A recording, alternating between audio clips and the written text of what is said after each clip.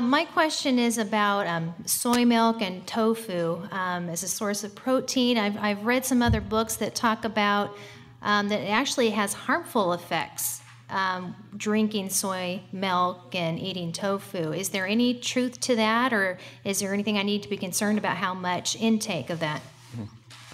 Yes and no. Well, first of all, I've done a very extensive investigations with myself and my research staff on investigating the relationship between soy and cancer. And there also is meta-analysis done on that subject as well. And the evidence is very, very conclusive. It's not controversial. There's no diverging opinions. It's very clear that as soy intake goes up in the diet, cancers go down, especially breast cancer. So there's no link between soy consumption and higher rates of cancer, even with patients who already have cancer. That's all myth. On the other hand, you know I teach that processed foods are not great, and that as a food becomes processed, it gets damaged. And I'm also teaching that variety of beans is important in a diet, and food variety is important too. So that means that we don't want a person to eat a lot of processed soy products. Maybe none would be better. But the less the soy is processed, the more it's a natural food, the more it's a whole food. And do I want soy to be the major bean you eat, or the only bean you eat, or do I want you to eat a variety of beans?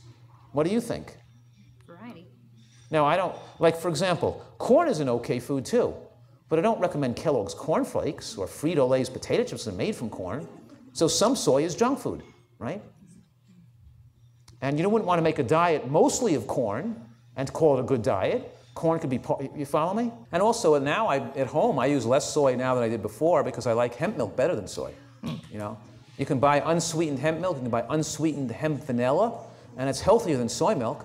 You know, so it has a better fatty acid balance. You know, I'm not worried about the protein anyway, so so there's almond milk. You can make your own milk, so you could blend hemp and almond with water and soy and make your own mixtures. You know, there's all different options, but that's just to make a recipe convenient and not fear of using a little soy milk. It's not, you're not guzzling it all day long, you know.